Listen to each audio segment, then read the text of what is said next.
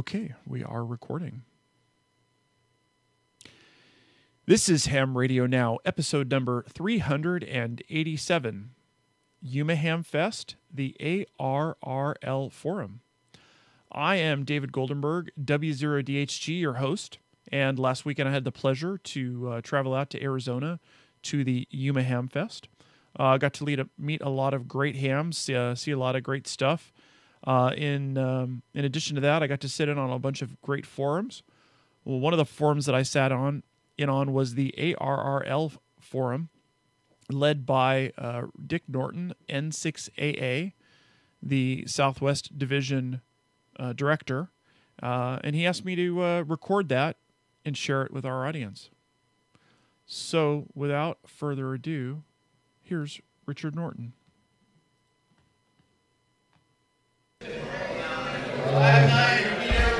Oh yeah, and I'm sorry, it's going to be dark for a minute or two until I figured out how to turn the lights on in the room.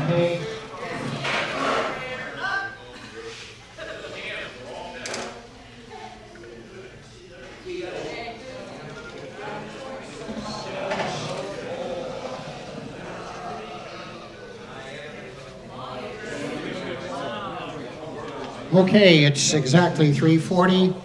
Welcome to the 2018 Yuma Hamfest and ARRL Southwestern Division Convention ARRL Forum. I'm Dick Norton N6AA, the ARRL Southwestern Division Director. We have other ARRL elected people in the audience. I'd like them to stand up. One is the Santa Barbara Section Manager, Jim Fortney, K6IYK. The San Diego Section Manager, Dave Kaltenborn, N8KBC. The Orange Section Manager, Carl Gardenius, WU6D. And the Los Angeles Section Manager, Diana Feinberg, AI6DF. And the Arizona Section Manager is guarding the ARRL booth. That's W7RAP Rick Paquette, and John Bigley, and N7J Y. LMLP, you're N7UR. N7 United Radio, I'm sorry, the Nevada Section Manager. And we also are likely to have a Vice Director is W0ND here. Lynn Nelson, the Vice Director of the Dakota Division, who has escaped the snow for a little bit and is visiting us here. Let's start off with a couple of awards. We have people who have contributed a significant effort to the cause of ham radio and the ARRL over the last few years. One of them was awarded the Volunteer of the Year award at the ARRL Southwestern Division Convention in Torrance last October, but was unable to be there. And it's the Volunteer of the Year for the 2017 is awarded to Virgil Silhanic, K7VZ. Are you here, Virgil? Yes.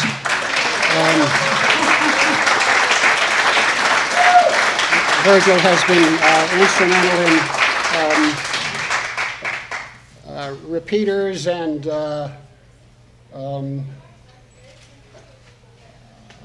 plenty of activities to get to do with the Arizona hams, and we all appreciate what he has done, and he's having a family portrait taken as well.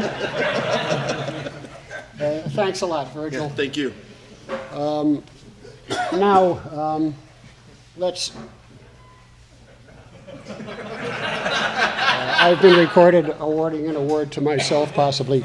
Next is the Volunteer of the Year for 2018, awarded to Dennis Beatry, KE7EJF. Dennis is the Section Emergency Coordinator for Arizona. He's the District Emergency Coordinator for Maricopa County. He manages the largest MCOM network of repeaters in Arizona. He teaches Oxcom courses. He's coordinated and published reports of ARRL's volunteers for years. and the hams of the Southwestern Division appreciate your work, Dennis. Thank you very much. Thank you.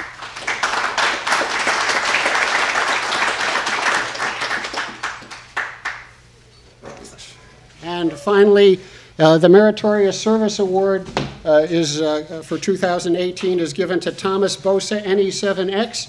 Tom is the legislative coordinator. He's responsible to great measure to the bill that passed the Arizona Congress that rebates about $17 out of the $25 fee that hams pay for a call sign license plate to the amateur community, and the hams are greatly appreciative of that. Are you here, Tom?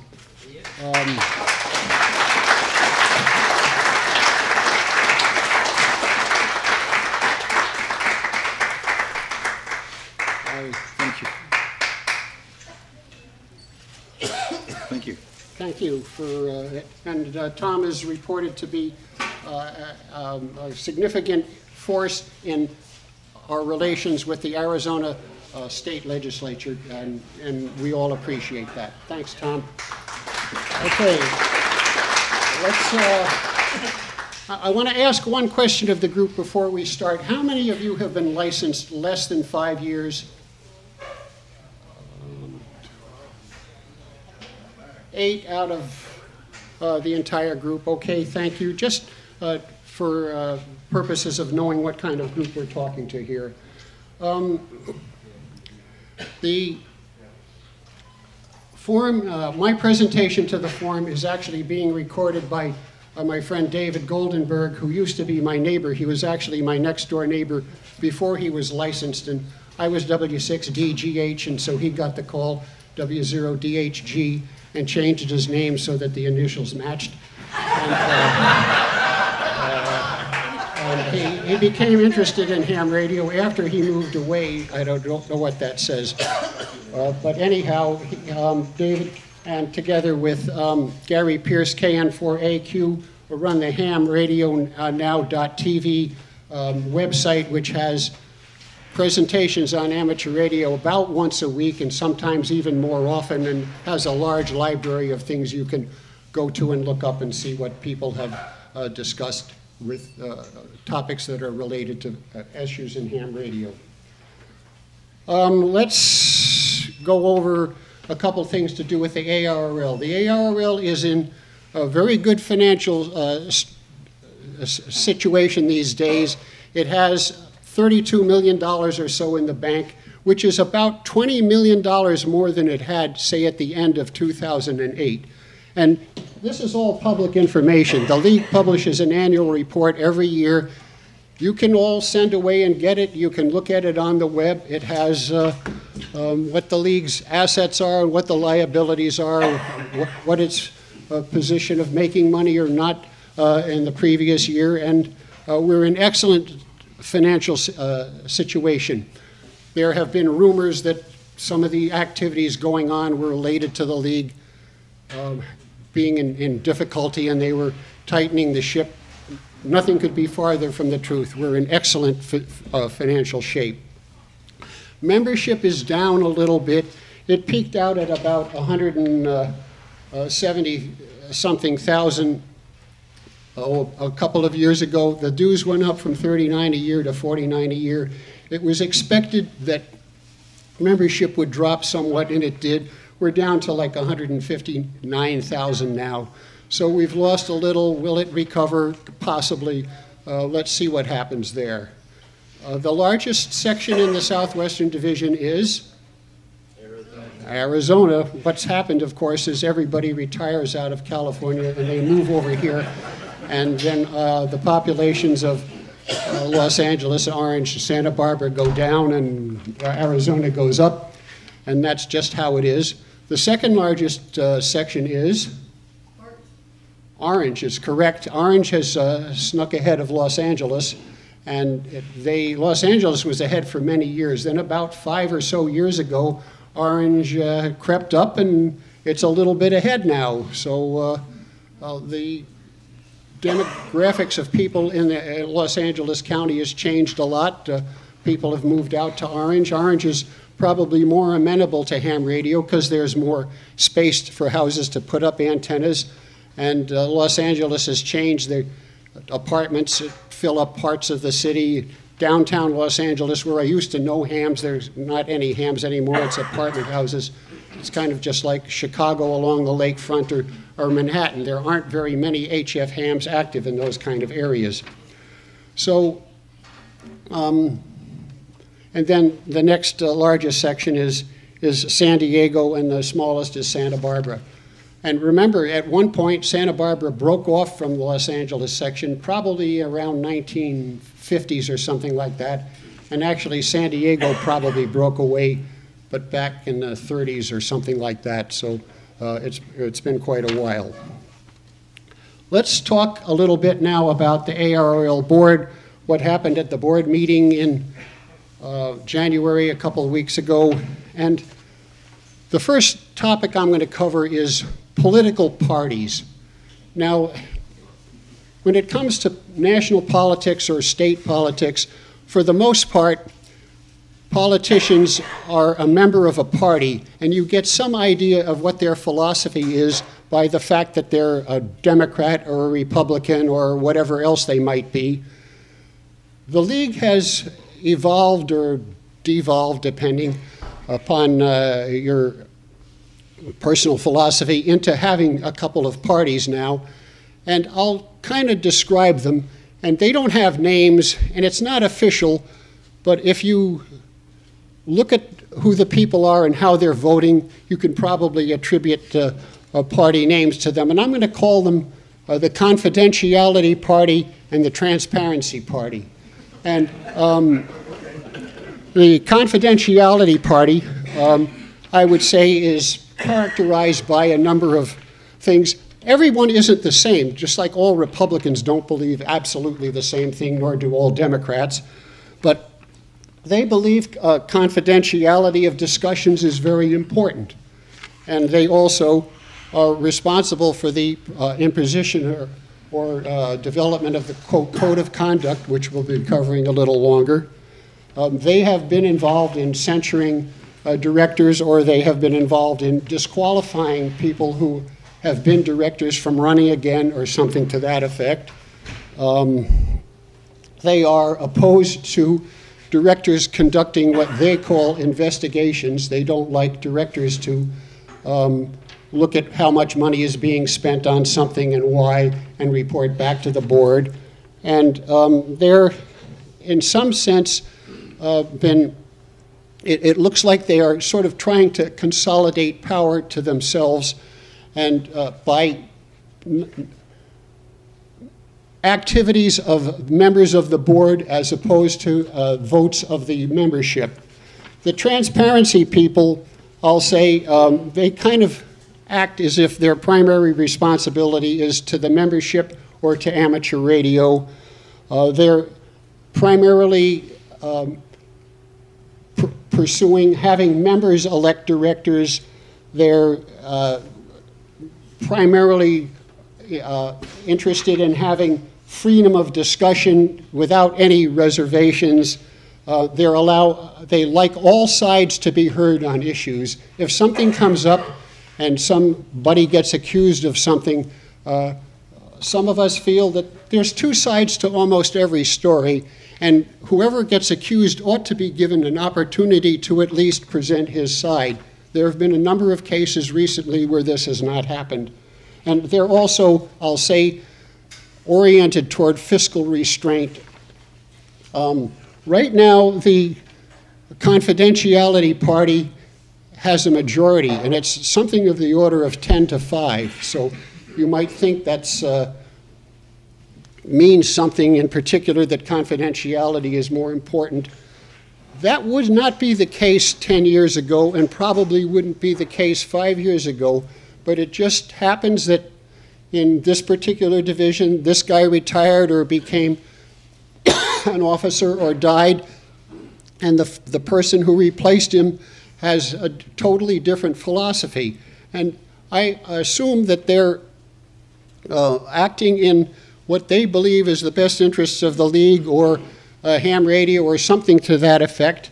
And so that's where they are. So again, and what's also happened is basically the president, of course, is a member of the, I'll call the ruling party, and the appointments he makes are putting people of his own party in all positions of power in the league.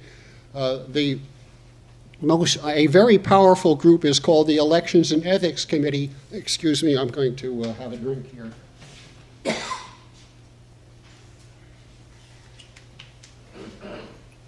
And they are the group that has disqualified people for running for election. And all three of them are basically from that group the last year, similarly the year before, similarly. So that's quite powerful. The chairmen of the Administration and Finance Committee and the Programs and Services Committee also fill that bill. The league also, the directors are sort of divided into three committees. The first committee is elected, 5 members of the board are elected to what's called the executive committee. They are elected and their position is to, their function is to serve in the running of the league between board meetings. All 5 of those directors are essentially members of what I'll call the confidentiality party. So that's the way things are today. Another interesting thing is when you people vote for directors, as a rule, nobody knows or asks questions that relate to that, what I'll call your party affiliation. We generally run on our background of being section manager or a lawyer interested in radio, or in my case, I did a lot of work with the contest community, and that's how we got known somehow, but no one really knows what our philosophy is. And in government politics, it's important to know whether you're a Republican or a Democrat. You convey a lot of information to your constituency about how you might be voting on issues. So with that, let's start out with another interesting thing. What's the first thing that happens at an ARRL board meeting? They vote for the president and the vice presidents. So a guy that gets elected to the board, he comes in, sits down, and the first thing he does is get to vote for who's president. I always thought that was unusual, in that I thought we should have the reports from all the officers for the previous 6 months, the reports from all the committees, so that people on the board, particularly those that are new, see what's happening and base their decisions on that as far as who's going to vote for what.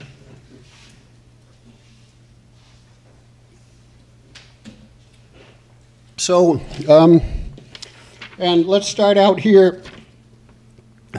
The first thing that happened at the meeting actually happened in the day before the board meeting, was in the Administration and Finance Committee meeting that I'm a member of, and it was announced to us there that the present CEO, Tom Gallagher, NY2RF, was resigning. And that was somewhat of a surprise to me. I'd never heard anything about it until I sat in the room and they went into some committee of the whole where you're not supposed to announce what happened, but they announced what happened about a half an hour later to the public. And of course, it's in the magazines and all over now, so there's no issue about talking about it. Tom Gallagher lasted about 2 years. He was a person who had significant business experience. He was a financial executive, quite successful. There was something that was in his background that I thought was unusual. He didn't actually apply for the job. People found out about him and then recruited him. And I was very impressed with him. He interviews well, he's smart, he impressed me and he impressed everybody. We were very taken with him. And I would say, in the end, he treated the league more like a business than, I'll say, an association of radio hams, which I kind of thought it is. And and made decisions that seemed to be appropriate for a business making money. And if you make money in a business, the stock goes up or something like that. But that isn't necessarily what we do in the ARRL. And one of the things that struck me and some of you was, do people remember the editorial in QST that said, "Myth busting, ARRL not a big radio club"? And what this was prompted by an editorial in CQ magazine that was criticizing some things like the code of conduct, and it said, why are we needing all this secrecy? After all, the league is basically a big radio club. And so Tom wrote an editorial saying, no, it's not. What it is a Connecticut 501c3 corporation, and it's a career. Well, yeah, it's a career for about 90 employees of the league in Newington, Connecticut. It is a 501c3 Connecticut corporation, but I don't know how many of you would really care whether it's a Connecticut corporation or a Bahamas corporation. My suspicion is most people are members of the league because it's a big radio club. So I kind of thought that was an unusual response. And in the end, he did some good. But the staff has changed to the point where I'm a little bit worried. We lost several people who I considered to be the league's future. A significant group of important employees at the league are around 65 years old or a little older, and most of you realize that's an age where most of us retire. So we had a group around 50 that I thought was going to move in. And they're sort of gone now, so we have to replace them some way, I suspect. So let's see what happens. In the meantime, the Chief Financial Officer, Barry Shelley, N1VXY, has been named interim CEO. Barry is a good guy. I've supported him over the years. He's very responsive to whatever I've asked him to do. I'll do whatever I can in my ability to make his service as CEO as successful and profitable for the membership operation. So let's see what that happens to give us. Let's move on. Okay, there's an organization called myarrlvoice.org. Does anyone know about it? A little around half of you. Well, there were a number of proposed amendments to the ARRL, so Articles of Association and bylaws that were, I've just been donated a throat lozenge. That may improve this presentation. I will pause while I consume it.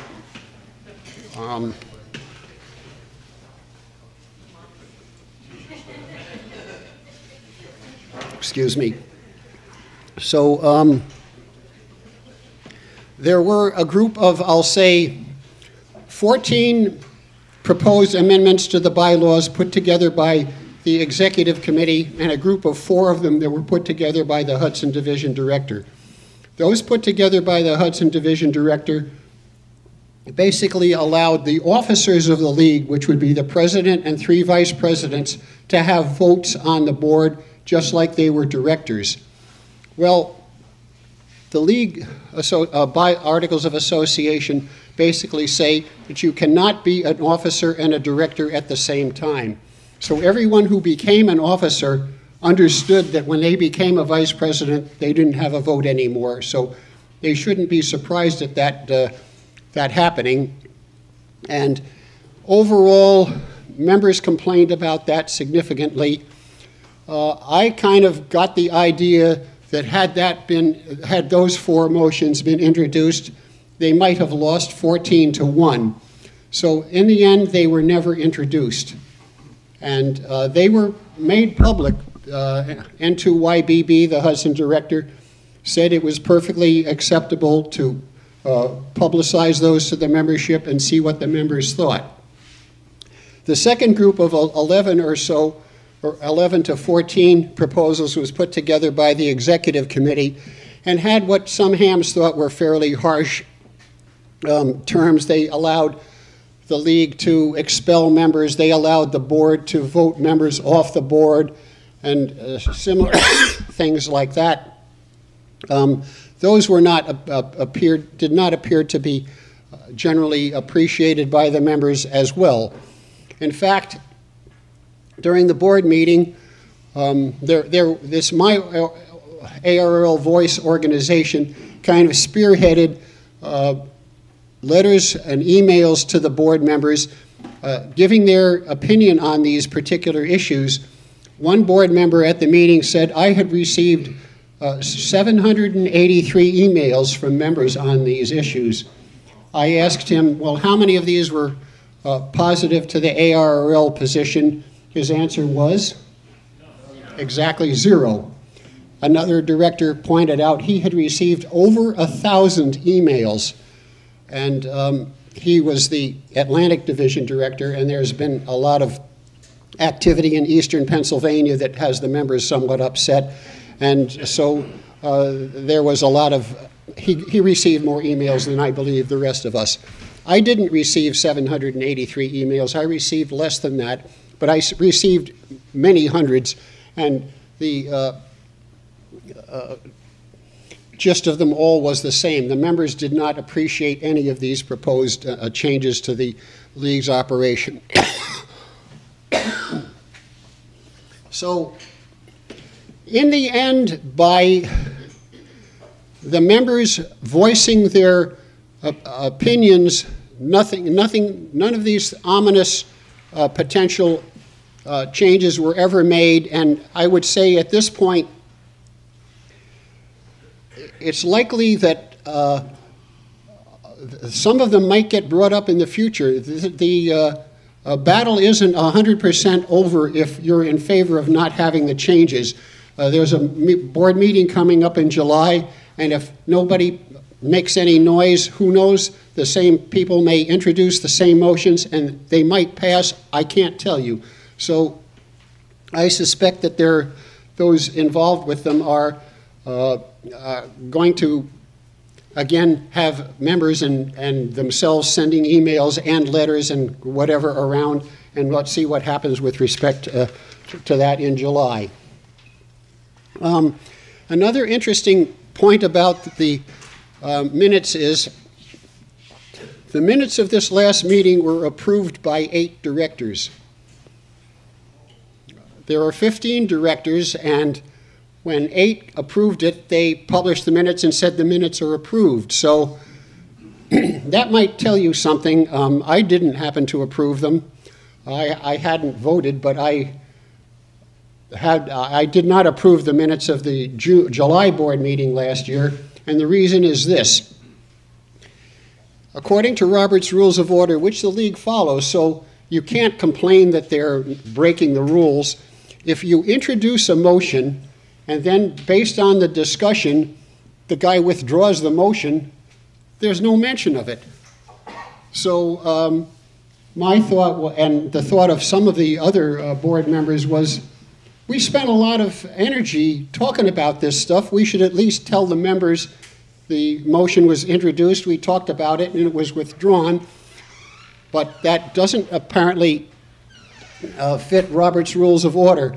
There were 2 of the motions that were mentioned in the minutes, and that was because one of them was referred to the Administration and Finance Committee, and the other was referred to the staff. So they weren't just withdrawn. Something definitely happened so that they're indeed mentioned there. I'm not the only one to tell you this. Another director has put out an email to his division within the week after the board meeting announcing that the things were withdrawn. So I'm just following in his footsteps or repeating what he has told his membership, which you can obviously see is the case. And particularly if you were involved with the ARRL voice group, they were all concerned about this. They can look in the minutes and see nothing happened, so nothing did happen with respect to those particular issues. We had election of officers. The past president, K5UR, Rick Roderick, was reelected. Tom Frenet, K1KI, ran against him, and the vote was 9-6. So Roderick is again president for the next 2 years. There was one change. The second vice president was Brian Milashowski, N5ZGT from Albuquerque. His career and family have taken a change. He was promoted at work to the point where he really didn't have time to do the league and maintain his family, and so he gave up something, and I suggested to him, I hope you're available in 20 years when you retire to come back, and he said he would. I hope that's the case. So he's gone. The election was between Bob Valley, OW6RGG, the Pacific Division Director, and Jim Pace, K7CEX, the Northwestern Division Director. Bob Valligo was the victor, and he is second vice president. When he became second vice president, the vice director of the Pacific Division, Jim Teamster, K6JAT, was elevated to director. Jim is an attorney. He thinks well. I'm very impressed with him. He's retiring fully in June. He has time to dedicate to this. He has shown his ability to express his thoughts in a very forceful way and analyze things in his communication with the board, and I'm pleased to see that he's in that position. He appointed Kristen McIntyre, K6WX, who has been a speaker here at Yuma, I think, a year ago.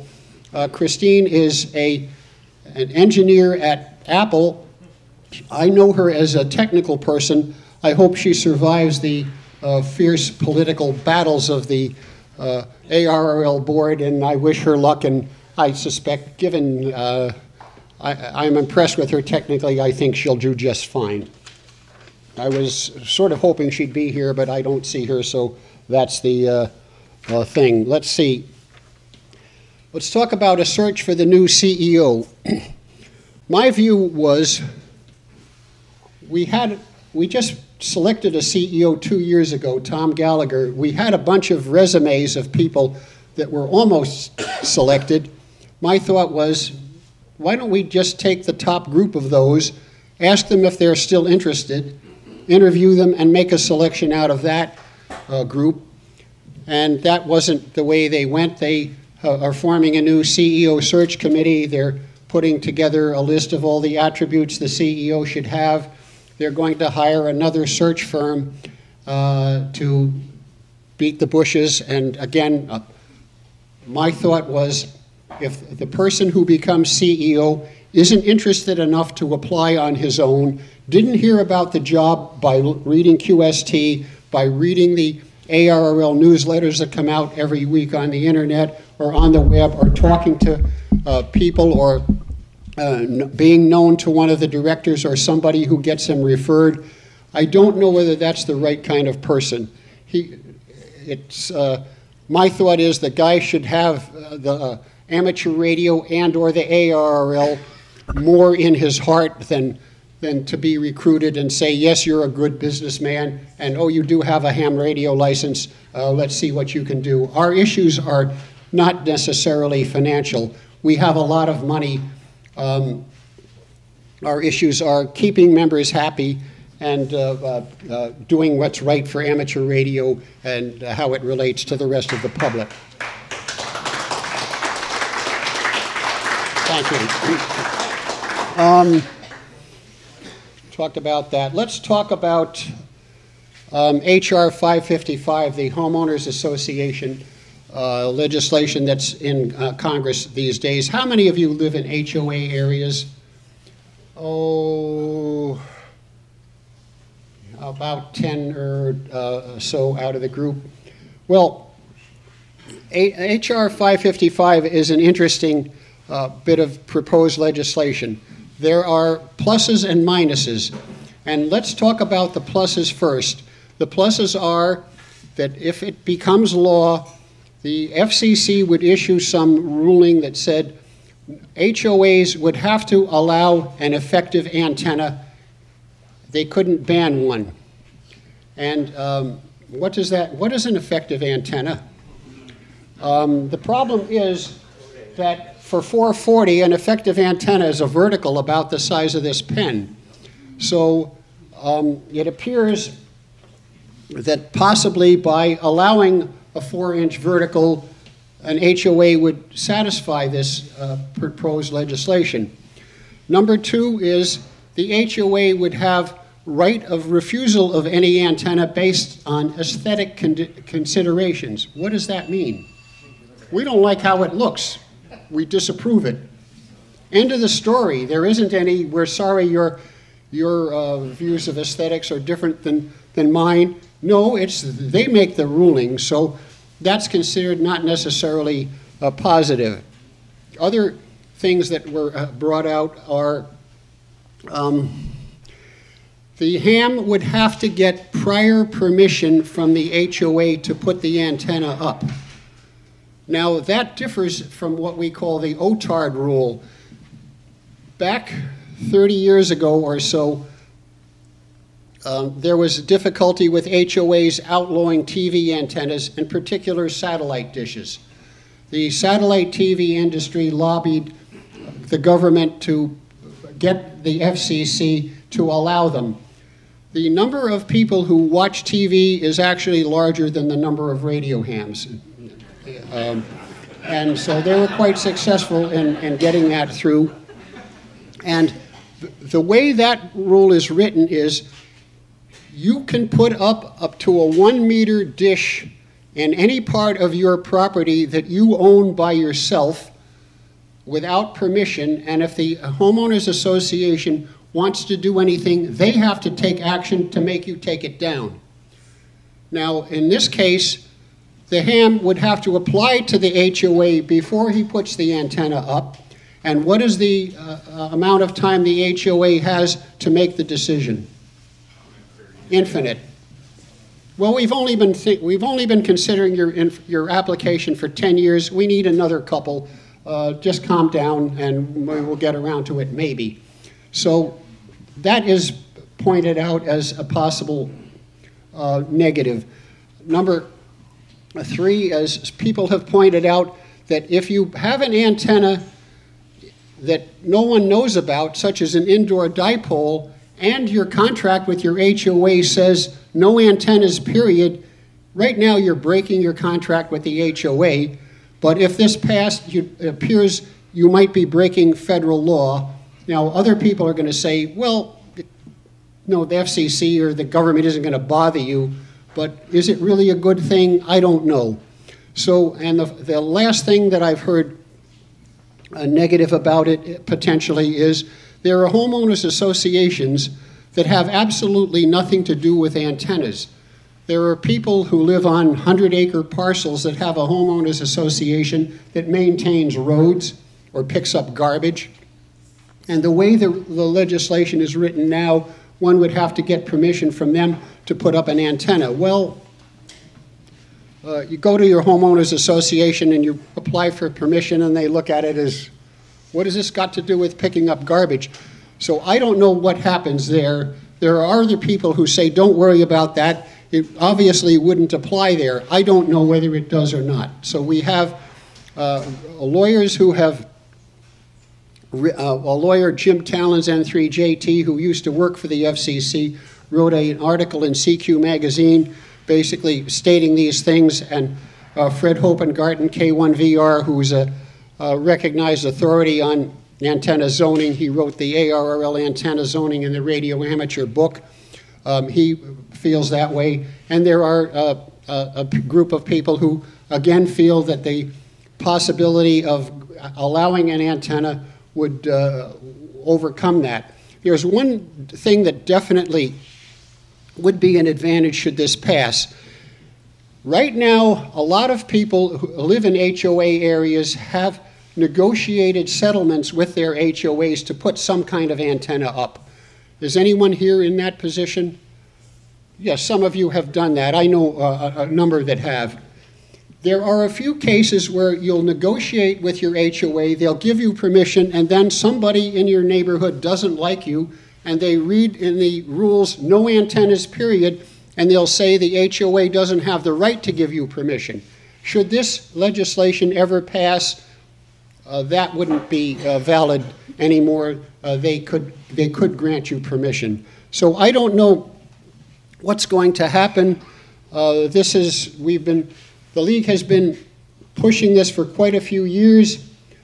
Originally, the program was to have some kind of legislation that applied the same rules as PRB1 applies to the governments. And there's a FCC ruling that governments have to provide for amateur radio, and the initial objective of this legislation was to do exactly the same thing for homeowners associations.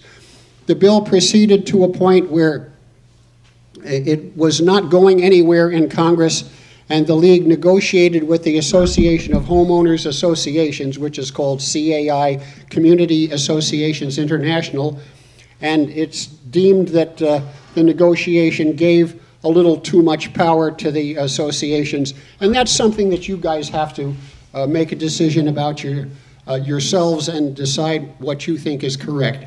The League is still pursuing this. Will it pass? Do I know if it passes? Will President Trump sign it? Any of you deal with him regularly? You want to ask him? He's never indicated anything to me that one way or the other, but remember, he is a real estate developer and a landlord, so I don't know how he react to this kind of thing. Any comments or suggestions or questions regarding HR 555? Nobody, okay. Let's talk about something else. On Thursday night of the board meeting, we were given a presentation by a local Hartford area public relations firm who was given the task of dealing with new hams. And basically about every year in the United States, 30,000 people get new ham licenses. About 3,000 of them join the ARRL, and after a year, about 600 of them continue on to the second year, and we don't have, like, how about after 5 years, how many are left? I don't know. The question was, well, what do we do to make more people join the League and allow more people to stay in, get them interested? It's a tough question, and it's been asked for many, many years. The solution that the people who gave the presentation was, well, a lot of people said what they needed was mentors. Mentors would help them maintain interest in amateur radio. And their proposal was, well, we have mentors. They won't be humans, but it'll be a website. So we'll have a website, and there'll be, when you log in, you'll either go to one of two places. If you were licensed less than a year, you'll go to the newbie license web part. And then if you're licensed for more than that, you'll go to some other site. And that will be the start of a lifelong learning process. They wanted over $400,000 to do their part of the website, which would be called a lifelong learning website. And an interesting feature of it was there would be no content. It was up to the ARRL to supply the content. So some of the people on the board had familiarity with software development programs in the past. Some of them have come up with the idea that most software programs cost 2 to 3 times the initial estimate before they're finished. And here we have one that if that happened, we'd still have no content. We have to develop the content somewhere and put it in. So I wasn't particularly enthralled with this. There are plenty of people other than the ARRL who have websites with things on it that you can learn, how to solder PL259s, how to build dipoles, how to build tape measure antennas. There's all kinds of that out there, and my thought was we need to collect some of that, maybe put it on a website now, and see what we can do without having somebody start from scratch and redevelop the world from zero. I found out since I came back and I talked to my predecessor in this job, Art Goddard, W6XD.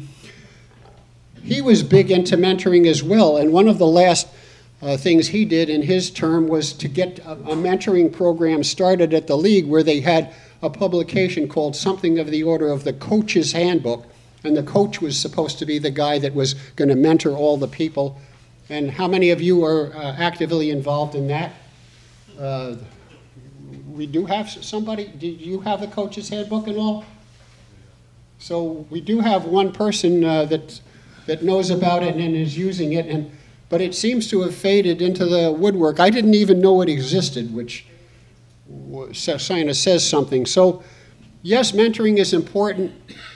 I kind of view it as you get lucky, and in some club or something, you'll have some guy who's a star. He knows how to do this. The people like him. It just fits together, and that club thrives because of an individual or several individuals. I don't know how to replicate them. Other clubs may not have anything like that. Dick? Yes, sir. Why doesn't the league just compile a list of volunteers who are willing to mentor and have it listed on the website, perhaps by sections? Everyone heard that. Why doesn't the league just put out a call and have people who are interested in being mentored in a list and put it out by section? That's an excellent suggestion. Thank you. That's part of the reason I come here, is to have the people in the audience suggest things that I should do. A long time ago, we had something called hints and kinks. Hints and kinks. Hints and kinks. Remember that? Now it's the doctor is in or something. Right. All right. Change, the basic veneer of this, but change it into, okay, here's some hints of how to help you, and you might run into some kinks. This is how you get around it. Okay, that's another suggestion, that the hints and kinks, we should have hints with similar suggestions as well. That's decent. We already have a program that's a podcast, The Doctor is In, that is at a relatively low level for the newer hams. And it's on, I believe it's every other Thursday. There's a new one that comes up, and the prior editions of it are on the website. Okay, it was pointed out that we have the Doctor is In podcasts available on the ARRL website. They are at a fairly low level, and they do teach people. They are quite successful, and people do appreciate them. So that has indeed worked. Don't they have Elmer's anymore? Well, there are Elmers, but where do you necessarily get Elmers? From your radio. From your radio club. Every radio club should have them. Every radio club doesn't. Some do, but if you read descriptions, some people will go to a club meeting, they'll sit in the back of the room, no one talks to them, they go home, and that's the end of it. A club that is thriving and growing will probably go around and find those people. Actually, the Arizona section manager, Rick Paquette, when he goes to a club, he walks around and tries to talk to people in the beginning, and then asks who has been licensed less than a year. And then he'll stand up, and when they introduce him, he'll say, who are the most important people in this room? And everybody's supposed to go, well, the president and the vice president. And he says, no, the guys who have been licensed less than a year, they're your future. They're who you should be concentrating on. So, again, I kind of concur to a reasonable extent with that idea. So, a lot of people think one of the big benefits is USD magazine. Is the ARRL ever going to make it work on mobile devices? Because it pretty much fails as a software solution. So the digital version is useless, and if you're trying to appeal to the younger crowd and they can't put it on their Kindle or anything that works, why would they pay for an organization when they can't even get the magazine? Well, did everyone hear that? We had a comment that QST is less than valuable for some newcomers, particularly youngsters. Now, there are a lot of people who consider QST to be the main reason they're members of the ARRL. In fact, there are people who say, I want to renew my QST subscription, and I try to say, well, that isn't all you're doing, but sometimes I'm successful. However, I can't tell you that nobody likes it. There are digital versions of QST, and they do work on certain devices. I can't tell you which ones they work on well and which ones they don't work on. But we changed our digital provider company from one where they weren't working on many to another that is supposedly capable of making it work on more things. Now, I don't know how much work they have to do to go from Android to Mac or whatever. The point is, you can look at all the people shaking their heads that it's not working. Other people make this work, and so it got worse after the change. Whoever's making the change, their quality control process is horrible. It doesn't work. How many agree with what we just heard, that the website works worse now than it did before? I'm sorry, the digital version of QST is working worse than it did before. There's actually quite a few of you, so I thank you for doing that. I was actually not aware of the extent of what's gone on, and I'm going to report that at the ANF meeting in April. And there were 25 of you that said that, so that's like a significant group. Kathy? I just looked up on my iPhone for QST education. 1 star, 63 people. 1 star. Okay, QST gets a iPhone rating of 1 star. I'm a member of a professional organization that has similar issues with new persons entering the profession. Happens to be civil engineering. We get new graduates who now are practicing civil engineering. We want them to join. And so what we've done in the ASCE is we provide them with a 1-year membership upon getting their graduation, their license. And we give them a reduced rate for the first 2 or 3 years, or 4 years, whatever it is. And so what happens is they get the magazine, they get the contact, they get invited to local meetings. These things don't happen if they don't become members, but they don't know what the benefit of membership is just because they got a license. Has ARRL considered something like that? If you were to take 30,000 people every year and give them free membership for a year, that would be a lot less than your $400,000 plus the cost of all the content and everything else.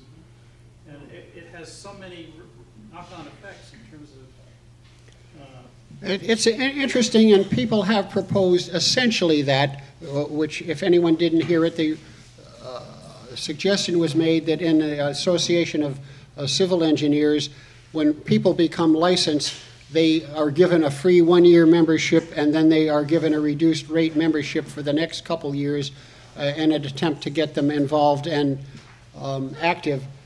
It's, I think, a little different, because if civil engineering, you've made a commitment because you've gone to school, you've gotten a degree in civil engineering or something similar that allows you to practice, and you're aimed at that. The amount of effort it takes to get a ham radio license these days isn't necessarily anywhere near that.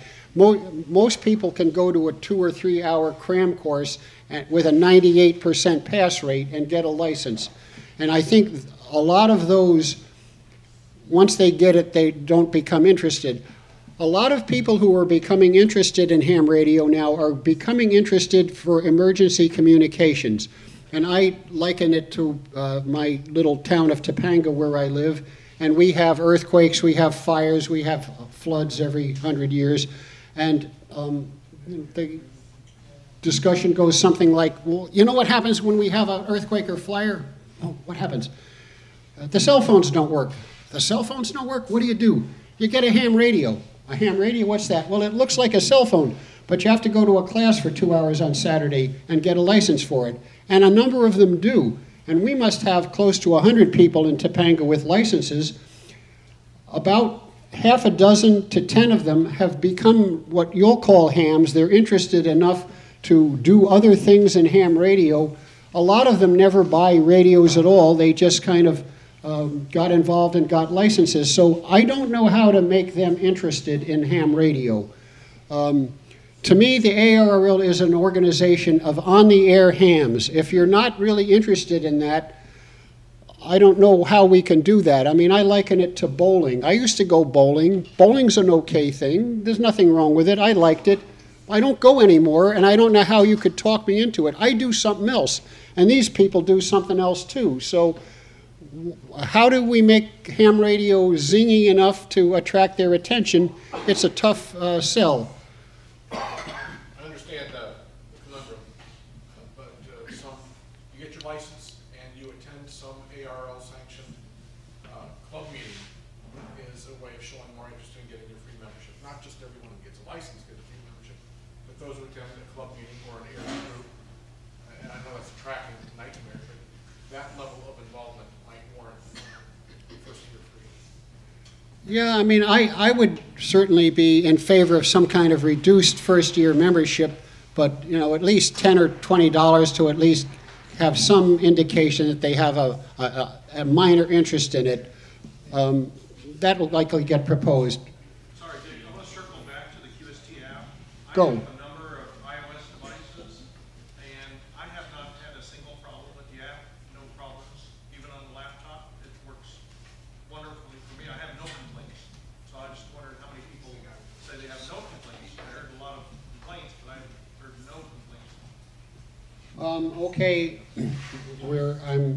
it's requested that I take a second poll. First, we had a poll of people who had complaints about reading QST on their iPhones. How many read QST on their iPhones and don't have any complaints? It might depend on the speed of your internet connection. Well, that's inherent with anything, so. Well, no. That's a load of crap. I heard this from Tom, NY2RF. Their big concern is QST might get out in the open and people would read it for free. OMG. I'd like to go boondock in an RV for a month and take QST with me on my Android device, and I can't do that. Yes, you can. And there's no excuse for that. Yes, you can. Other than, no, you can't. I've corresponded with tech support, and they say, no, you can't do that on your Android device. Why the hell not? Sounds like an Android problem. Can you do it on something else? I can do it with other magazines. I can't do it with QST. Where's the problem? I can do it with CQ, no problem. That's right. Are you using Wi-Fi while you're doing it? No, I'm not. Yes. She is. She's reading it on the internet. I want it on my device. There's a difference between the two. When I know I'm going to be away, I pre-plan, I download the magazine to my phone or my tablet, so I can read it off. I just explained you can't do that on Android. I can't answer Android problems. Thank you. Don't answer. But it works on iOS. Okay, so what I'm kind of hearing overall is there are issues with some devices, particularly in terms of downloading QST and reading it at your leisure. And we should probably be solving those. It's not hard to solve. It's a question of will. Other organizations have solved them, and you're succeeding, and it's working. That's right. Okay, I hear your message, and I am going to bring this up at the next meeting, and let's see whether we can get anywhere. I'll let Dwayne know, too. You'll let I'll let Dwayne know, too. Wayne? Dwayne. Oh, Dwayne Allen, okay, sure. All right, any more comments on that issues? If you join ARRL, like if I join AARP, I get their magazine. If I'm a truth paying member, shouldn't I get a hard copy? Anyone who is an ARRL member is automatically will get a hard copy unless you don't want it. There are people who don't want it. I just talked with one of them 2 hours ago. I don't want it. I live in a motorhome. I'm never anywhere. All it does is congest my life. I want it on the web. Can I do that? And I said, yes. We were signed up, and I made a note on his application. No magazine, only on the web, because oddly enough, the application form said if you're foreign, you can get a foreign subscription with no magazine, and he wondered why there wasn't that option for American members, and I pointed out that you could absolutely go to the website and change it, but Will hopefully got it changed on the application. So that's why. Everyone is entitled to it. There's no savings of money or anything that, and that's a league decision. Is we have decided that everyone should get the magazine, and you don't get a discount when we don't have to mail the magazine to you, because the magazine in some extent is paid for by advertisers. And when you read it on the web, advertisers don't feel they're getting the value for their advertising dollar that they do when you're looking at a hard copy, and they seemingly get more value out of that. So that's where that comes from. More comments? I want to speak to what the gentleman from the engineers said, and I agree 100%. And you just supported that by saying that the only cost is negligible because it's paid for by advertising. Giving 30,000 new members a magazine subscription for their membership for the 1 year would cost essentially nothing, and they'd get 12 invitations to get active. Okay, it isn't nothing. It's it'd be very little. It would never be in the hundreds of thousands of dollars. Well, it would be, my estimate is 30,000. If they got an electronic magazine, what you say is true. If they got a hard copy magazine, we're talking $300,000 to $500,000, 300 to 500. So that's significant, because it's at least $1 to publish and mail a magazine to a member. That's only 30,000 then. But there's 30,000 hams that get licenses. Every year, 30,000 people are licensed. If we were to give every one of those 30,000 people a 1-year subscription, 1-year ARRL membership, which includes a subscription to QST, we would be paying at least $12 for each one of those 30,000, which is $360,000 minimum. So it would cost us something. Then it would also cost us overhead to manage their subscriptions and have the people that take care of whether they are expiring and whether we send out notices whether they'll renew or not. So it is a significant expenditure, and I don't know that it would work, because if they're not interested enough to join the first year, I would compromise with you and again say, give them a $20 membership for the first year, which probably covers most of the cost, and let's see what happens there. Dick, yes, Jim. It's not a compromise. You'll excuse me, but I personally believe the gentleman has an outstanding idea. The problem we have with the new people is we need to immerse them in the hobby. And if you are expecting them to go get involved enough to know that there's even a league to join, you're asking an awful lot of this people. We can obviously improve our BE sessions to make sure we give more handouts to make them aware, but it sounds to me like we would like, at least some of us would like, for a cost analysis to be done on this, because I believe that there's an opportunity here for a reduction in membership initiation costs, well under that idea of, and I realized the web thing was passed off because it was too expensive. But I think there's an opportunity here for us to immerse people in the hobby by pushing it on them, by shoving them a magazine for a year that would be very valuable. So I think we really ought to look, not just shut it down, we need to look further at this. Okay. And I guess I'd like you to take one of your polls. Let's say, Earl wants to comment on that first. Well, I was going to say, it would be more useful, I would think, for them to get a free membership into a club for a year, and to then start sending them the club newsletter.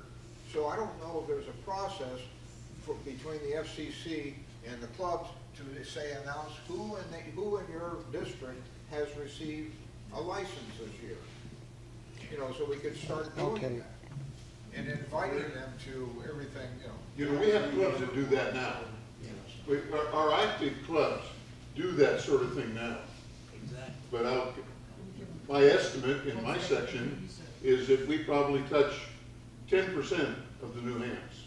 Clubs have access to like a new ham report where they can query lists. But whether they do it or not is something else. Yeah. How effective they are at doing it is something else.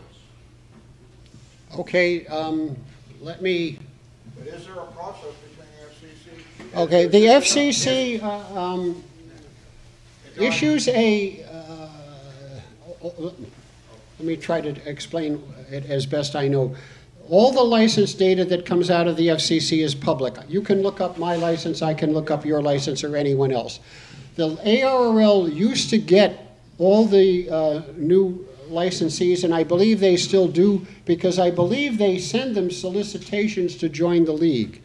Now, instead of just sending them a solicitation, the suggestion is essentially, hey, we're going to give you a free year membership or 6-month membership or something like that to the ARRL. Some clubs have somehow or other gotten this information from the league. There are people in clubs who have, or even section managers who have complained that the league no longer does this in a way that they feel that they're able to respond to this kind of suggestion and service new members as well as they would like. So that's indeed an issue that the league should be addressing. As to whether we should give the new members a year's membership in the league, let me ask the group to vote. Is that a good idea? All those who believe that the league should spend whatever it costs to give all new hams a 1-year membership and mail the magazine, or then I'm going to also say, I have a second one question that is, how about that they get a 1-year membership with only an electronic magazine? John? Now, don't we give if you go on the ARRL website, you can sign up and get a 90-day access to the website, as a new ham, a trial thing. It's 90 days, is that right? Can we give them a 3-month or 6-month trial membership, like say with electronic edition, no paper copy, which isn't generating a cost there, and still not offend our advertisers because otherwise we're asking 120,000 people, members, to pick up the cost of an additional 30,000. So 3 of us are going to carry each year 1 guy for free. You're going to do that in marketing anyway. It sounds cheaper than the 400,000 for the website. Well, I don't know that the website's going to have it happen. All right, let's go 1, 2, and then 3. First? And with this, if you only doubled your retention rate, which is still not a huge number, it would be a lot. It would be, but the issue is, remember those who paid money for the magazine, there were 3,000 of them. Only 600 are continuing. So why, if they didn't pay money, would they decide to pay money the next year? Just a second, John. We had somebody way in the back. I was going to suggest one of the concerns that a new ham would have, if they didn't get their license through a club, there's a caveat there as well, is the ARRL has a list of all club by address relative to that person's location. Like I go on and I can figure out all my neighbors who are hams. Not just give them possibly some kind of membership to the ARRL, but also tell them with that membership, here are the clubs in your area that you can go join, because unless you know where to look on the web, you're not going to find a ham radio club in your neighborhood. No, I agree. That would be an excellent thing the league could do. Do we have more comments before I ask this poll question? 30 more of those extra people they get, your advertisers are getting to those extra people. Yep. They may get people that may help with them to sell their product. Okay, that's indeed a consideration. Any more, John? Just 2 quick comments. We used to proactively from the ARRL get the database from the FCC. Whenever a license was issued, the ARRL would send out a mailer, multiple mailers. I know mailing costs money. And the other thing is when you ask the poll about the electronic version of the magazine, I just have the Android app on my Android phone.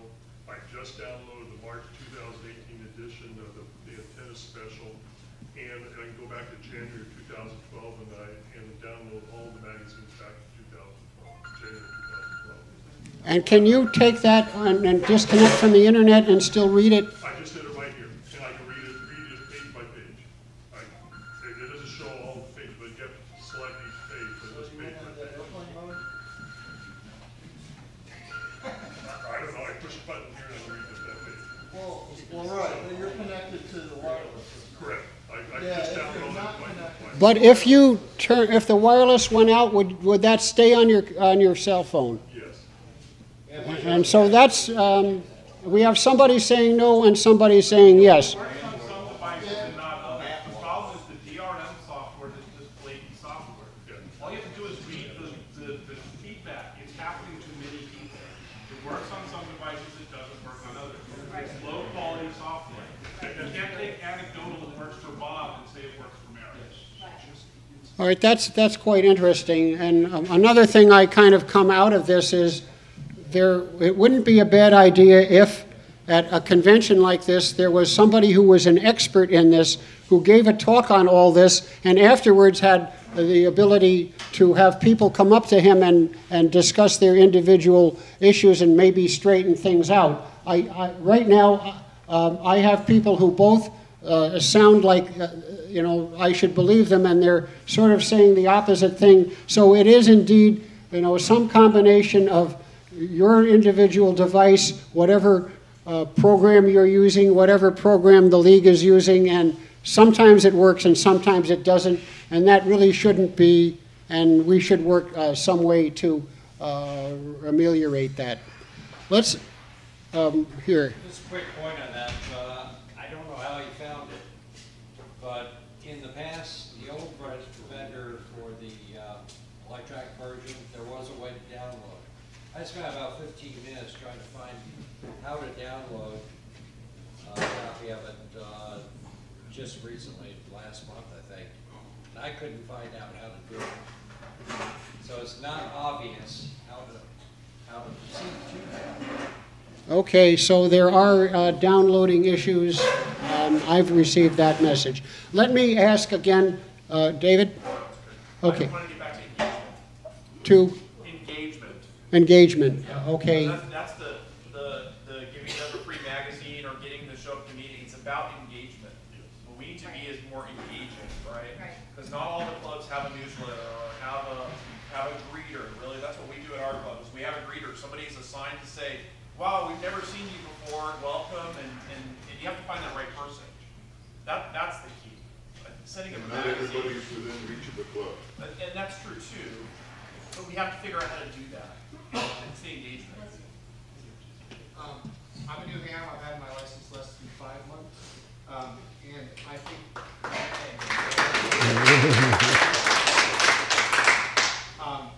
think the opportunity that you guys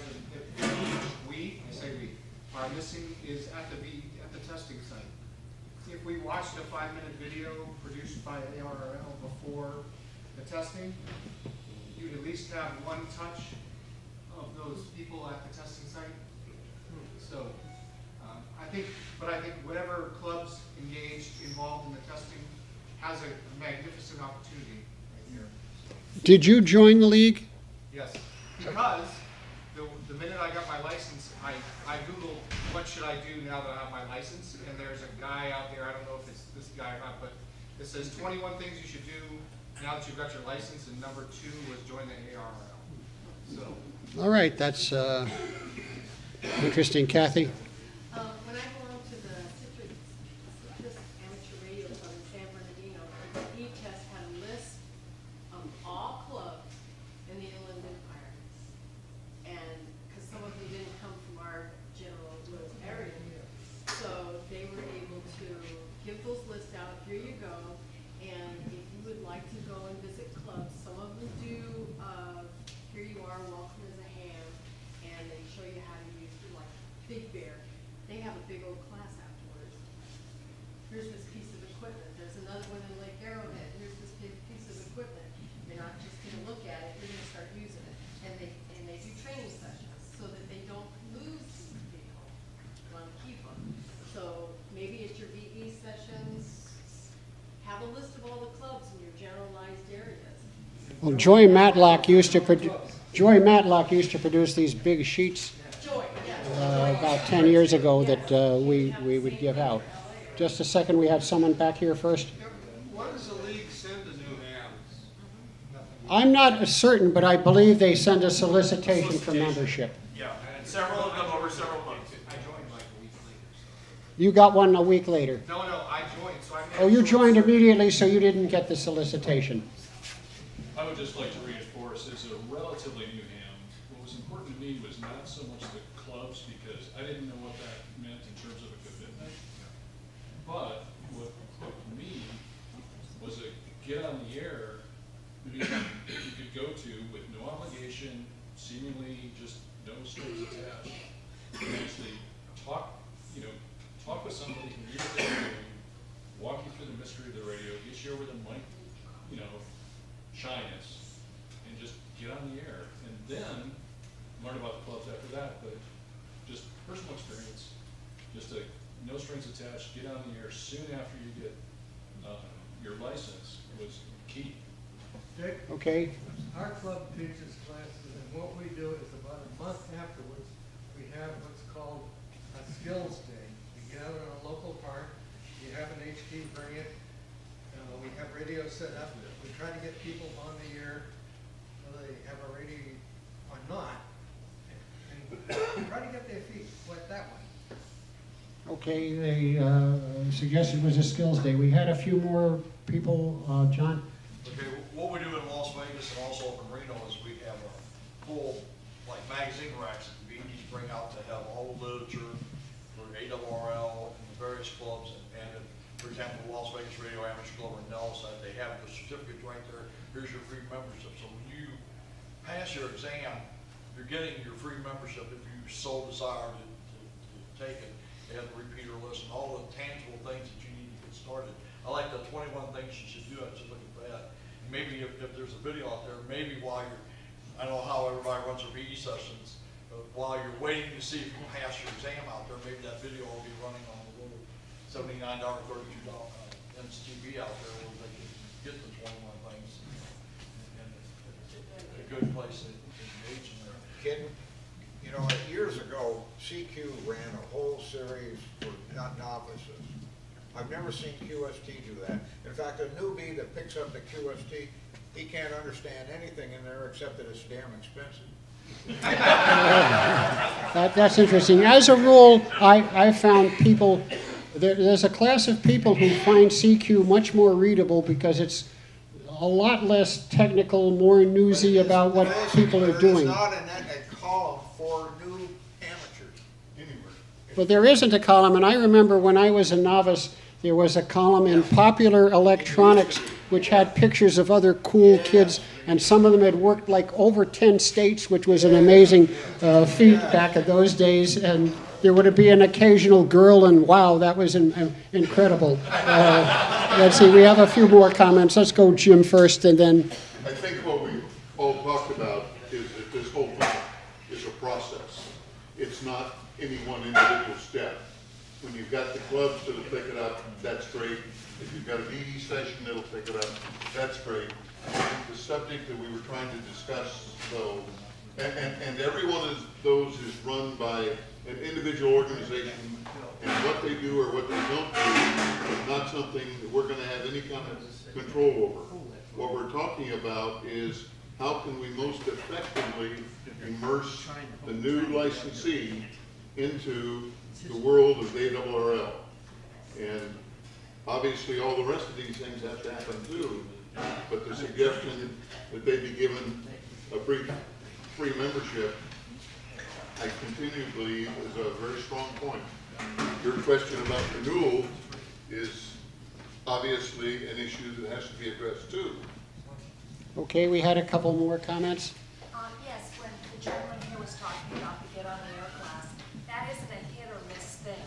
We do it every single month. And which club are you with? We're in San Diego. Which group, though? After the Aries meeting. After the Aries meeting. So Oh, Aries, San Diego Aries, okay. We already have built-in Elmers that have attended the Aries meeting.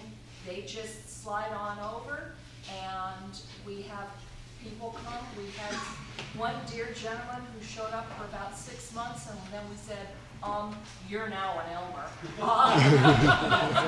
You obviously have nothing else to do on Saturday mornings. But it's worked out very well. But San Diego Aries has grown. Yes. Yes. And being able to have people, they've just got their license, and it's advertised by the BEs that this is available. My husband teaches the cram class. He lets them know that this is available after they get their license. And we have never had less than 10 people show up. And when we first started it, I thought, it'll go 3 months and it'll die. We're going 3 years. Well, San Diego is successful. Los Angeles Aries is quite successful also. The size of their meetings are one of the larger groups in the in section. We had a comment there. I remember many years ago, and I think it was either the late 90s or early 2000s, that there was a kids column for kids in USC. Yeah. Many years ago, and it was actually written by kids. Yeah, I don't know how successful, anyone didn't hear it. There used to be a kids column, and I don't know that it is successful or they have anyone who will do it now. John. Okay, I want to back up to what I was trying to ask a while ago. We give a 90-day access to anybody who wants to join to our website. It seems like there's some, I'm not an IT guy, but it seems like there's some mechanism there to do that.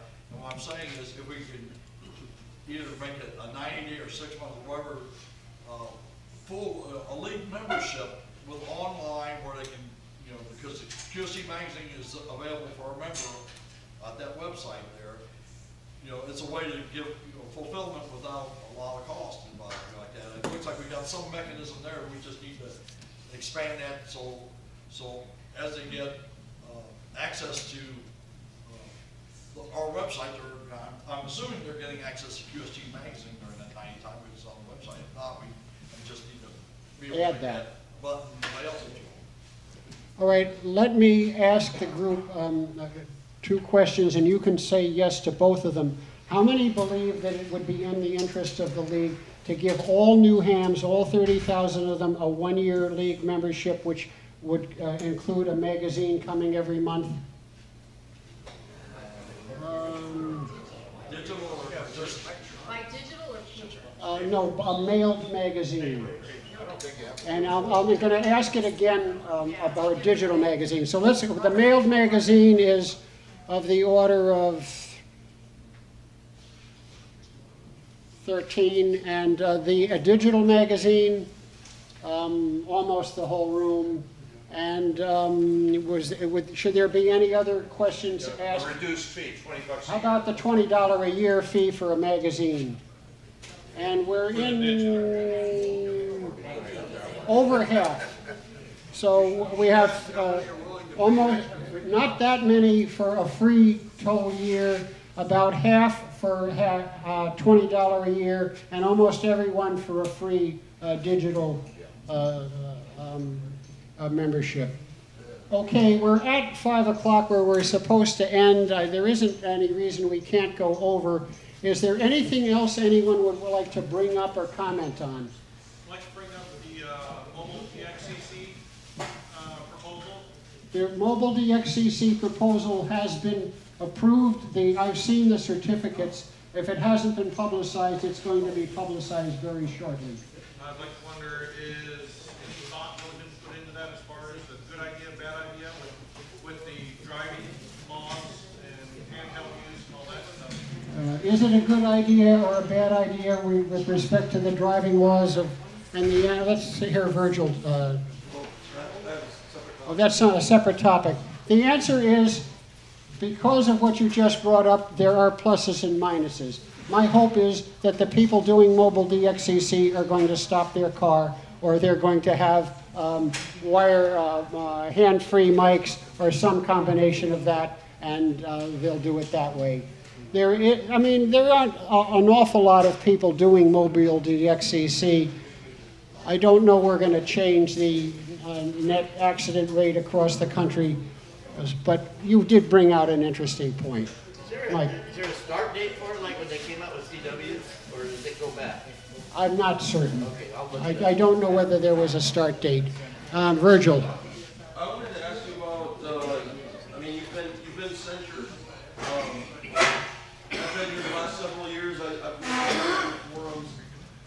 I've also read QST where, you know, Tom Gallagher was, it's several times he seems fairly hostile towards amateurs. I've listened to last week's Mike Lysenko. He did a town hall and spent 20 minutes calling you toxic. Very, very hostile. In many different ways, it seemed like he came across as he doesn't respect you, he doesn't respect your opinion, and I translate that to the 50 whatever thousand amateurs that are under your division. He has no respect for our opinion. I've also read that you know, after they've kind of relaxed some of the code of conduct in your last board meeting, there was a quote attributed to you of, well, let's just put that behind us and move forward. But you've been censured. I mean, are you able to share with us? I mean, did you do something that warranted that? And really, I think it should be reversed, because are they going to, when you come up for re-election, is it going to be? Well, the answer is I was indeed censured, and I suppose that is an action that's taken so that you will all be concerned about my activity, and my reputation will be going down. I'm not 100% sure that's worked out the way it was planned. I'm going to take 1 minute, and unfortunately K6FG left, but I'm going to do exactly what I did at the Visalia ARRL forum at the Visalia DX convention last spring. And I'm going to say to you that the ARRL has enacted a code of conduct for directors and vice directors, which alters my association with you and how I interact with you. And I'm going to talk about 3 things. Number 1, my primary responsibility now is to the corporation. It's not to the membership, it's not to amateur radio as a whole, it's not to the United States, it's to the corporation. Number 2, I'm not allowed to tell you how I voted on an issue and why, unless it's recorded in the minutes, and as we can ask for votes to be recorded, and if you do that ahead of time, that's okay. If you somehow decide at the end, after the board meeting is over, that you'd like to discuss it, that was not permitted. And number 3, I'm obligated to support all decisions of the board of directors, which of course meant that I had to support being censured, which I thought was somewhat interesting. Well, as it's turned out, at the last board meeting, of some of those 1,000 emails that went to the directors suggested that maybe the code of conduct wasn't something that the members thought was really a good thing, and some of them thought that maybe the censuring wasn't really such a good thing. And so what the league did is there was a proposal to eliminate the code of conduct and start all over. That, in the end, they didn't eliminate it, but they made 2 changes to it. The first is they eliminated the part where I'm not allowed to tell you how I voted. So now I can tell you how I voted and why, and I've done that on several of the things today. And number 2, they have suspended the fact that I have to support all decisions of the board of directors. Now, I'm not sure what suspended means, whether they could come back and say, well, we unsuspend it for the Yuma Hamfest. I don't know, but anyhow, so right now I don't feel like I have to publicly go out and support having been censured. Now, the first 3 things I did were exactly, that I talked about here, were exactly what I did at the Visalia forum, and I turned it over to the audience for their comments. And the first person to comment was here. He's left. He commented somehow he didn't think that this was appropriate. When he sat down, the room burst out into applause. They didn't applaud what I did. They applauded what one of the members had just talked about. And then another 10 or so members made comments that were quite similar. So I was then accused of talking negatively about the code of conduct, and we conducted a 1-hour trial on the telephone, which actually the Articles of Association of the ARRL say anything like this is to be held in person, but that was ignored. An interesting thing about the code of conduct is, I'm going to read you one of the sentences that's still applicable, and it says, any complaint made under this policy, any and all proceedings of the Ethics and Elections Committee involved in investigating and resolving it, and any outcome of such proceedings other than a public reprimand, suspension, expulsion of other outcome that requires disclosure of the ARRL shall be considered board confidential unless the subject of the complaint requests disclosure of those proceedings. So nothing that's happened is confidential, because they did announce what they did. So I'm expecting within the next month or so to put out all the emails that had anything to do with this, and you can see who the person who made the complaint was, how he was solicited, how he didn't make the complaint until many months after the incident took place, and the fact that there were 5 people who sent correspondence to the board saying, no, what happened was this. I explained what the 3 features of the code of conduct were, and it was the members that spoke against it, not me. But, and then since then, we've had maybe 20 or 25 other people who were in the audience who agreed with that. So right now, the issue is the board is saying one guy is telling the truth and 20 or 25 people got it wrong. That's up to you to decide which side you'd like to believe. So that's kind of where we stand now. Has this, as I said, I'm not sure that the results that came out were what the people who instigated it had in mind. What else would you like to say, Bert? With that being the truth, I think the board owes us, the membership, the decency to then reverse your censure. Well, there may be 500 or so emails that I've gotten that say the same thing, but they didn't happen to convince enough of the board. Actually, there was no motion made to even talk about it, so that's where that stands. So I guess my concern on that same note is I want you to be my director, and I don't want them to do what they did with some of the other gentlemen and not allow you to rerun when your term comes up. That's where my concern is, right? Exactly. A lot of people well, I thank you both for saying that. I received reasonable support. It appears there's more than 1 or 2 of you that feel the same way. Thank you all. I'm reasonably optimistic that when I run again, if I do, it's still, what, 1.5 years away, and I still have more than 2 years left. So I think things will work out. And this has been an interesting time. As I said before, we now have these essentially political parties. A lot of you now are aware of it. Other people have been made aware of it. Let's see if we can take action so that in the end, amateur radio and the ARRL benefit from what we're all doing.